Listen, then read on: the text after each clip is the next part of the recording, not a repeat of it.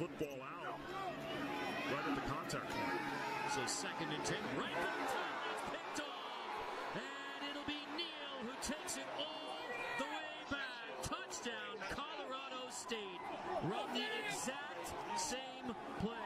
Neal jumps the route to give Colorado State the lead on the pick six. It's the exact thing that Colorado State needed. Neal doesn't know what's coming. He turns at the last second and looks in at the ball. The ball's up. First play from scrimmage. It's a fake to McElroy. Hill with plenty of time. Lets it go deep. He's got right. He's got it. He could go. What a way to start the game. Touchdown, Rams. 75-yard strike from Colin Hill to Dante Wright. Inside, watch all the action, and look at the linebacker step forward, and you get the mismatch that you want. You've got the speedy freshman with leverage inside on a corner trying to come back over the top to help. Joe Burrow, a legitimate Heisman candidate.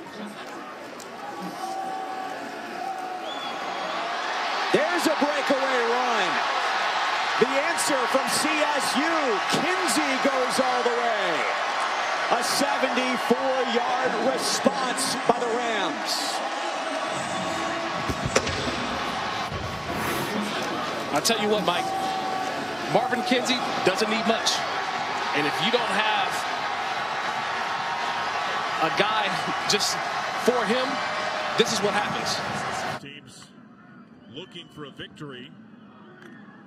Rams 1-5 have lost 4 straight, winless in league play. O'Brien a long heave, leaping grab, Warren Jackson. No shot, touchdown. 87 yards. And more importantly, for what's happened lately, no flags. Owe it to him. You've got to find a way to get at least one guy on this big fella. They've got 2 or 3 right there until they're not there. Collision, 2 fall to the ground, then Jackson just strides it out. Everybody loves those uniforms that they broke out a couple of years ago. Anthony Hawkins up the middle of the field, and he has an opening. Hawkins across midfield. He could go. Hawkins down the sideline. Touchdown, Colorado State.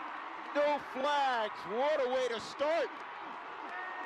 Anthony Hawkins, the senior from Arlington, Texas. But you're going to get the line drive kick, which gets there quickly. Blockers are able to get up on their guys early on.